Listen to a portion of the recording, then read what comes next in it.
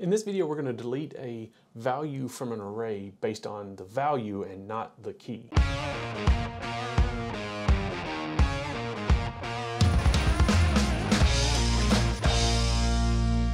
So I recently had this happen where I needed to delete the a part of an array without knowing the actual key.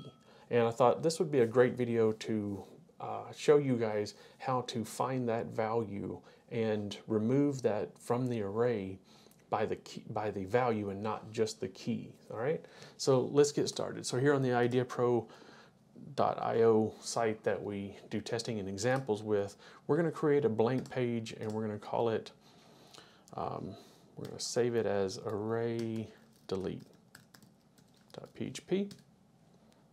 Okay, so we're going to open up some PHP brackets here and we're going to say, oh, welcome, come on, to the array delete, just to show that we're on that page, right? We're going to come over to our browser and we're going to refresh the page and we are here on this page.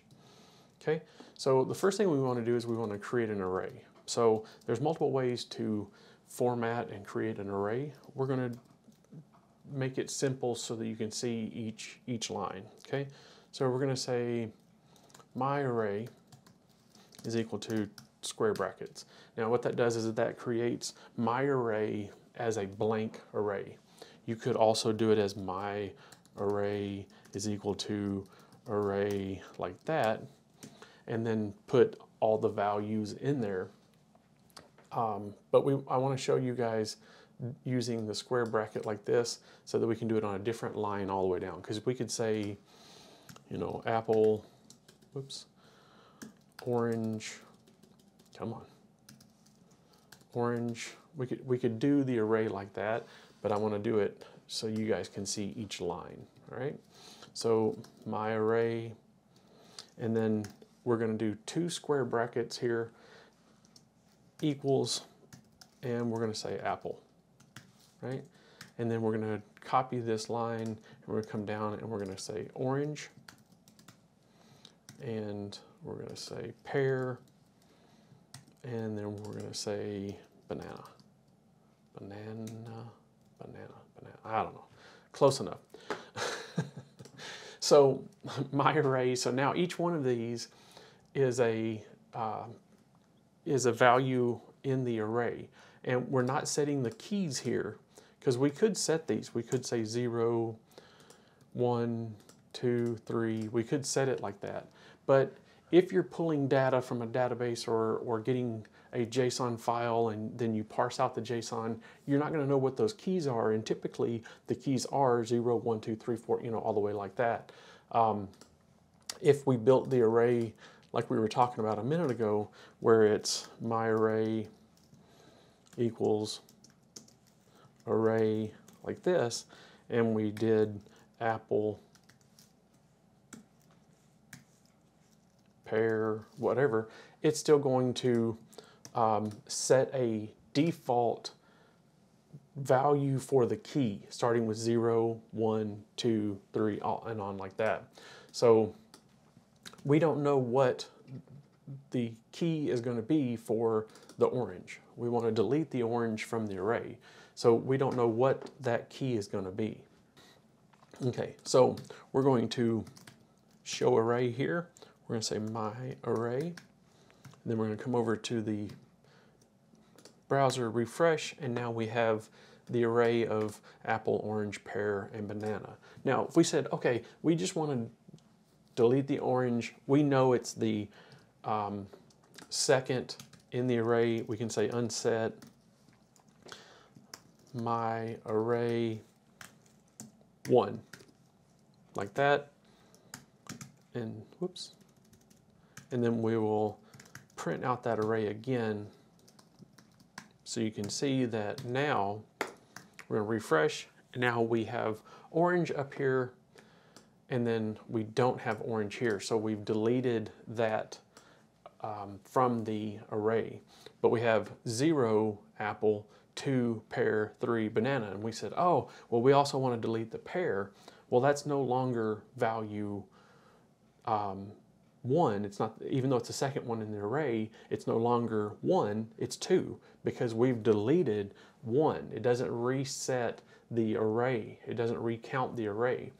So let's go back up to here and say we want to just delete orange, not knowing what the key is for it. So we're going to get rid of this. So we're going to do an if statement with a key is equal to array search to find that value that we want to delete. So we're going to call a variable and say delete value, and we want to say that we want to delete the value of orange. Okay. So then we're going to come down here, we're going to call our if statement. We're going to say if, and then inside of our if statement here, we're going to call the $key, and we're going to put these in parentheses, is equal to array search, and then we're going to open up some brackets here because the array search is a function, and the first value in our array search here is going to be our delete value. Whoops, del underscore value, and then what our array is, my array. Okay, and so then we're going to say not equals to false. Okay, so if it's not equal to false, meaning it does exist in that array search, it's going to do something here. So then we're going to unset my array, and then we're going to call in this key here. So $key, and then we'll come down here and we will say show the new array, which is my array. And we'll come back over here and we'll refresh, and we deleted the entire array. I have a problem somewhere. Oh, we have a Y instead of search. That's the reason why we had nothing here, because it was it had said there's not a function called searchy. Okay, so we're going to save that. We're going to come over here and we're going to refresh, and now we have our array here that is missing the value orange. Again, we have 0, 2, 3, just like we had before, but now we did that without knowing what that key value is. And if it's coming from a JSON file or something like that, there may be actual, it may not be 0, 1, 2, 3, 4, 5. If it may be actual have a key in there. So this gives you the ability to delete the value from the array without knowing the key. So I hope that helped you guys delete a value from an array. Like, subscribe, comment, and I will see you guys in the next video. Thanks.